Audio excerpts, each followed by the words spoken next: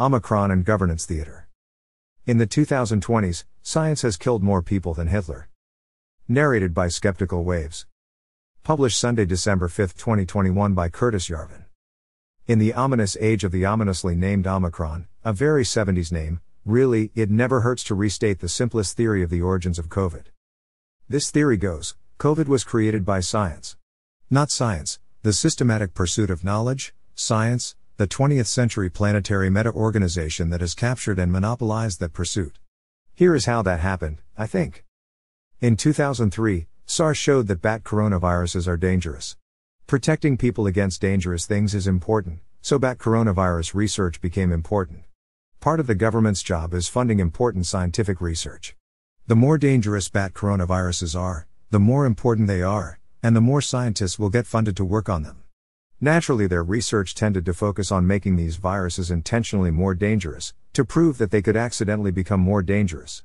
None of this research was of any use in the accidental pandemic they released, and anyone of any ordinary intelligence could have foreseen that.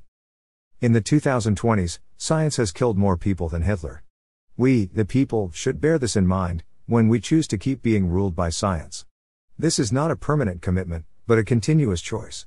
Hitler killed people systematically on purpose, science killed people by systematic negligence. Which doesn't matter if you're dead. But science also created the vaccines, you say.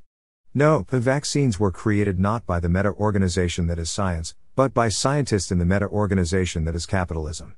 Science grudgingly, after a year and a half of development ordained by itself, allowed them to be used. Science also did such a great job with its monopoly of the pursuit of knowledge that the inventor of mRNA was hounded out of her career, and now works for capitalism. And science's headlock on the product cycle is strong enough that we only have very leaky, slightly dangerous first-generation vaccines. Which I still recommend taking. COVID should not be exaggerated, an error I committed in the past, probably because I was betting on it lol. It is a gnarly disease, not an apocalyptic one. It has surely cost way less collies than World War II. But it is still gnarly. The mortality rates of COVID for younger populations do not justify emergency governance measures, the morbidity rates for middle-aged populations do. While boomers may be a net liability, it seems that a substantial percentage of middle-aged people do experience serious health damage. And even countries like Sweden, so progressive that it bonded strongly to the January 2020 party line of licking doorknobs to reassure the Asians, committing so strongly to ignoring the virus that their party line could not flip over even when doorknob licking became the Trumpist line, have had trouble maintaining this flumer policy. Yet ignoring the virus is certainly the best policy for regimes that cannot control it, even regimes as well organized as Singapore's. Singapore is a city-state and unusually dependent on travel, and could probably stick with control in a world of Singapores. But its new flumer approach seems to work well too. Well, it's Singapore. A world of Singapores might look like a country whose COVID graph looks like this. Strangely, there is only one such country. But it is a big one. It proves that controlling this virus is possible. And for those who value their freedoms, subjects of China live today with far fewer COVID restrictions than citizens of the reddest American red state. Strangely, almost everything we use is made in that same country. Perhaps, instead of asking what China is doing right, we should ask what the West is doing wrong. Governance theater. What the West is doing wrong is governance theater.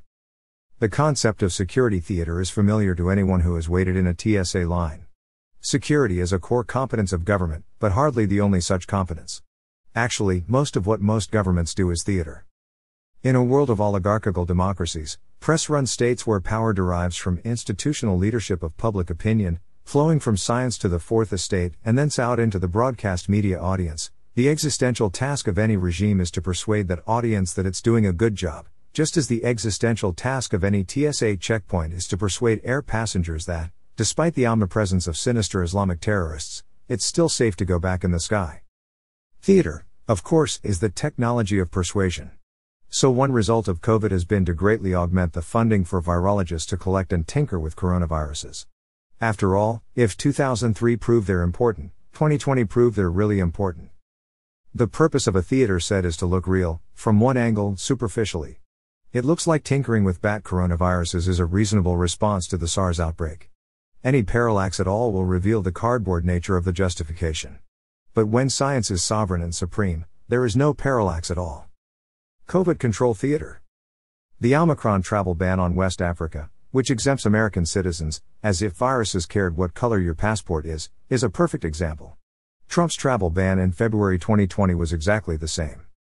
As Enoch Powell said, the purpose of government is to provide against preventable evils. A border which is perfectly sealed before the virus is seated on the other side provides perfectly against this preventable evil. But any less perfect seal, due to the power of exponential growth, provides not at all, at most, delaying the wave by a counterintuitively small matter of days. This Boolean property of biological security is counterintuitive. Therefore, no one will naturally notice it. Therefore, completely ineffective measures look like actual actions. The bizarre impact of the pandemic on American public opinion has been to create not one but two schools of COVID governance theater. One of these schools focuses on continuous coercive interventions that seem very ineffective at flattening the curve, but very effective at creating a sense of continuous coercion. The other school seems to have a juvenile attraction to oppositional hypotheses of every kind. Fortunately or unfortunately, the first school is in charge, mostly.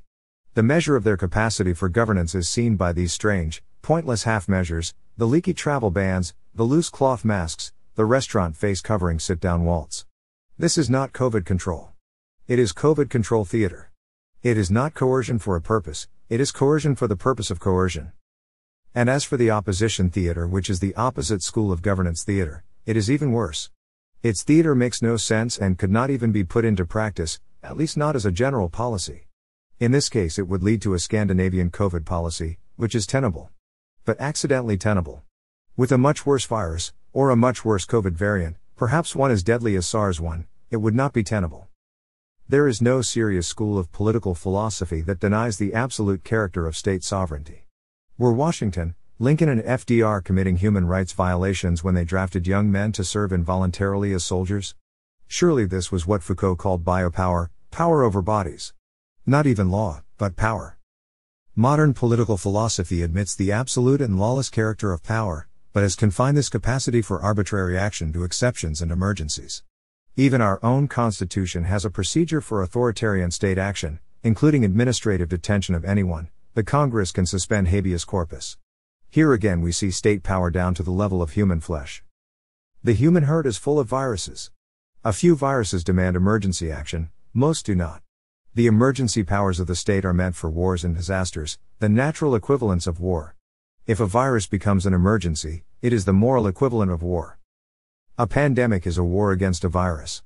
In a war against a virus that threatens everyone is a soldier. To beat the virus, everyone must accept military discipline. Is the SARS-CoV-2 virus worthy of war? It has certainly killed a number of people comparable to any war, though far fewer of the victims were young and healthy. Damage, both overt and subtle, to the human constitution, may still be common among even its healthy victims. No state has succeeded in ignoring COVID completely, it is just strong enough to be unignorable, just weak enough to be debatable. Without descending into the medical biological swamp, in the 2020s, it turns out, even pharmacology will be politicized. Let's just assume there is a virus that spreads like COVID, and is worth going to war against. How should a modern state go to war against a pandemic, not as a matter of theater, but as a fact? How to gently suppress any airborne virus? Clearly, we are utter fools if we cannot learn from the success of the Chinese regime, despite its clear complicity in covering up the leak in the first place, in suppressing the novel coronavirus. Actually, suppressing a respiratory virus is a crucial test of state capacity, and it is no surprise that the world's most economically successful regime would prove its most epidemiologically successful. It is unfortunate that China's success with lockdown policies has spawned a range of generally ineffective watered-down Western lockdown theater. It is not clear that any Western non-pharmaceutical intervention has had any significant effect on the shape of Western COVID waves. In any case, the waves and the variants keep coming. Chinese COVID strategy works, in China. But for the West, inventing a strategy from scratch will probably work better than copying China. Here are some simple options in case anyone cares. Seal international borders. If the 2020s have taught us one thing, it is that humanity can live without travel. In particular, it is simply an urban legend that trade requires travel, a piece of governance theater that harks us back to the day of the real-life traveling salesman. Trade in the 21st century does not require travel, merely shipping. In real governance, it is easy to keep shipping routes, air and sea, flowing, without mammals sharing air. The breath of the foreigner can be considered suspect, toxic, radioactive, diseased. The tourism industry can be paid for empty rooms and flights until the crisis is over. All the disruption this causes is trivial in comparison to the disruption of a pandemic. There is no reason that every country has to be sharing every other country's viruses. The world did not need a Delta epidemic, only India did. The world did not need an Omicron epidemic, only South Africa did. Punishing other countries does not help any country which experiences such bad luck, except maybe in a theatrical sense. Is Omicron the mild, cold-like COVID, almost unnatural vaccine we have been waiting for? Maybe. Maybe not. Maybe the COVID that kills 20% of its victims, like SARS or MERS, is already evolving in some AIDS-ridden Shebeen in Soweto. Why we need to give this virus, which cannot swim, a ticket to South Dakota, is not at all clear to me. The whole point of an international border is that there is little or no economic travel, e.g., commuting, across it. Therefore, if any sealed line is drawn across humanity, it can best be drawn here. Most strategies for cleaning up decentralized problems, from terrorist insurgencies to airborne pandemics, involve dividing the substrate into cells whose boundaries are sealed, solving the problem in parallel in each cell, and merging cells only once they are clean. True migration sometimes has to happen. People who are genuinely moving their lives from country to country. Migration demands quarantine, not quarantine theater. New Zealand was COVID-free, then let its quarantine chill out into quarantine theater. In a quarantine theater, like a typical quarantine hotel, travelers who have just arrived can infect travelers who are about to leave. No one should be sharing air in a quarantine. It should be as unimaginable that a virus could randomly slip through, as that a pint of boiling plutonium could randomly drip out of a reactor vessel. See like a state. For a regime to see like a state is to see its sovereign property, the people and the land, as clearly as possible. As possible is a function of technology, which is always getting better.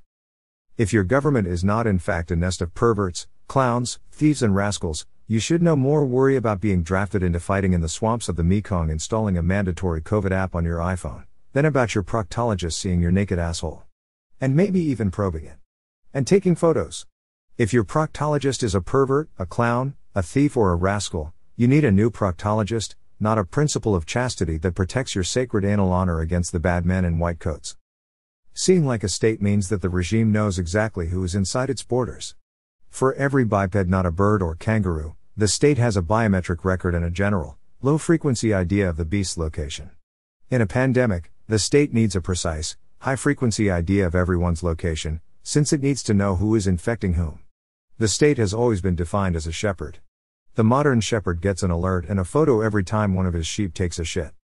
One urban myth of political science rife in the Western mind, past and present, is the myth that the powers of government can be mechanically restricted, or that such restrictions can produce better, fairer or less intrusive governance.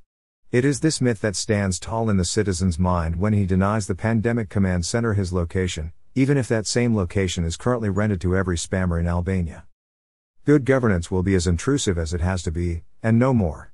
A regime which is unnecessarily intrusive for perverse or nefarious reasons will do other bad things for perverse or nefarious reasons. Si monumentum requiris, cur cum spice. Again, solving this problem will require not a guarantee of limited government, at best, a promise by one organ to restrain another, but a guarantee against perverse or nefarious government. Flatten high waves with short lockdowns. In a true lockdown, not a lockdown theater, no one leaves their house. Supplies are delivered. Since the government knows who you are and where you live, it knows what you need. If you have a car, you may even be drafted into doing deliveries. In a true lockdown, you test yourself every day, then show a photo of the test to your pandemic app. If you test positive, you are taken to a pandemic hotel, where you get antivirals, antibodies and chicken soup. There is no need to prevent contagion within the hotel, the staff wear high-performance respirators. 2 weeks of true lockdown is a long time. It will end with certain pods which have to stay in home isolation, because they were exposed. Once every home is past the incubation period, any kind of massive, sustained infection will be gone, what's left will be the residue of accident and noncompliance. Chase sporadic cases with detective work. Once the bottom of the wave is reached, naturally or through a lockdown, the usual response of governance theater is to declare the problem more or less solved, and let the next wave start building. The proper response of actual governance is to find a way to get from low COVID to no COVID. New Zealand seems to have failed in controlling its COVID leak because the virus, as is usual in pandemics, went straight for the Pacific Islander, urban underclass. Any kind of lumpen proletariat is a natural disease reservoir resistant to public health measures, because such a class is relatively unseen by the state. This invisibility causes all sorts of problems. A pandemic is a fine excuse for any state to see these people at last. They have phones, so the state can identify and track them. They have addresses, so the state can ship them mandatory COVID tests. Everyone has to brush their teeth every day, or should. It is not a giant human rights violation for everyone's morning routine to include a simple COVID swab, especially since this is not a permanent imposition, but a wartime measure in a victorious war. PCR amplification is an epic technology and can detect the slightest speck of RNA. If large public spaces, airplanes, etc., have COVID detectors which run a PCR cycle every few minutes on whatever gunk they just pulled out of the air, such spaces will stop superspreader events before they happen. Everyone will be very happy to leave the building, then take a test, if the COVID alarm goes off. And once a community gets to zero COVID, wastewater surveillance becomes useful. COVID is a generalist virus and animal reservoirs will remain. Every once in a while, a deer hunter may get COVID from a deer. These little outbreaks should produce a prompt, effective, and mandatory contact tracing and contact testing response. Conclusion. This simple, obvious playbook obviously works for COVID or anything much like it. Why is China the only country doing anything like it? Because governance theater displaces actual governance. In the West, where power depends on either managing or following public opinion, the idea of actual governance is almost unfamiliar. The wise experts who manage the public mind have one school of governance theater, the cynical sycophants who milk the populist mob have another. Both of these schools are fundamentally adapted for audience appeal, which is why they are schools not of policy, but of theater. If our levers of power are held by the managers of public opinion, professors and journalists, we are an oligarchy, liberal democracy. If they are held by the servants of public opinion, politicians, we are a democracy, authoritarian populism. When this choice between oligarchy and democracy becomes a choice between weird, unhinged governance theater, and weird, unhinged governance theater, we really start to regret that there are only two forms of government. Clearly, we are just doomed.